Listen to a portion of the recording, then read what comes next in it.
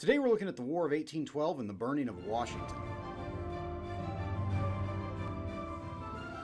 Hello, welcome to the Daily Bellringer. Please don't forget to subscribe and take a look at the questions down in the description. Also, don't forget to check out dailybellringer.com for resources that go with many of the Bellringer videos. The War of 1812 was a somewhat confusing conflict between the young American nation and the British. There were many causes of the war, some of which were not even factors by the time the war began. In June of 1812, America declared war on Britain. However, the British were far too occupied with fighting Napoleon in Europe to truly devote much attention to America. So in the meantime, while Britain was fighting Napoleon, the Americans decided to invade British-controlled Canada. On April 27, 1813, American forces attacked and burned the Canadian capital of York, which is present-day Toronto.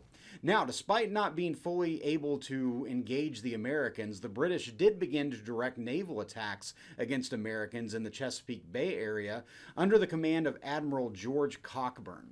Cockburn had had a relative killed in the American Revolution and was basically out for revenge against the Americans. It isn't until a year later, in April of 1814, that the British and Napoleon signed a treaty to stop fighting. So now the British could direct their troops and attention towards America that had declared war on them almost 2 years earlier. August 19, 1814, 4,500 British troops under the command of British General Robert Ross arrive at Benedict, Maryland, barely 40 miles southeast of Washington, D.C., and begin to march towards the capital. The next day, on August 20th, a scouting party led by future President James Monroe spot the British approaching.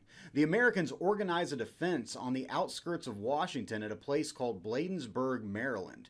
Here, 6,000 American troops were dug in and ready for the approaching 4,500 British. Since the Americans had the numeric advantage and were fortified, one would think they would easily win a victory. But instead, on August 24th, 1814, the British attack and easily defeat the Americans in one of the worst American defeats in military history.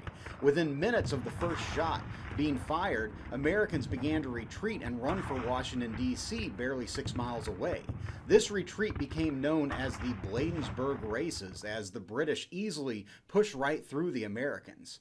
You have to remember, these were battle-hardened British troops that had fought Napoleon and the French, who were some of the best troops in the world at the time, and the Americans barely put up a fight. Now the way was clear for the British to march right into Washington, D.C. President James Madison had ridden out to see the battle, and he sent word back to Washington to evacuate the city. The entire city was thrown into pandemonium. Important documents such as the Declaration of Independence and the Constitution were stuffed into saddlebags and ridden out into the countryside. The First Lady, Dolley Madison, was at the White House and is one of the last to evacuate, as she insisted that she remain there until the portrait of George Washington, painted by Gilbert Stuart in 1796, was removed. Just as the sun was going down on August 24th, the British began to march into the city, and Dolley Madison boarded her carriage along with the painting and barely escaped. The British troops bust into the Capitol building and held a mock session of Congress in which they voted unanimously to burn the building, basically in revenge for the Americans burning York a few years earlier. They piled all of the chairs and desks in the two chambers and set them on fire. Then they marched down to the White House and they broke in, stealing whatever they could find as souvenirs. They even took love letters that James Madison had written to Dolley. They then set the White House on fire, as well as several other government buildings. It is said that you could see the glow of the fires from miles away around Washington. And that night, the British camped on Capitol Hill near the burning Capitol building. The next morning, August 25th, 1814, they then set fire to the Navy Yard and Library of Congress. But by around noon, dark clouds began to build in the sky, and at 2 o'clock in the afternoon, something surreal occurs. A hurricane strikes the city. Sheets of rain, lightning, and wind tear through the city, extinguishing many of the still burning fires.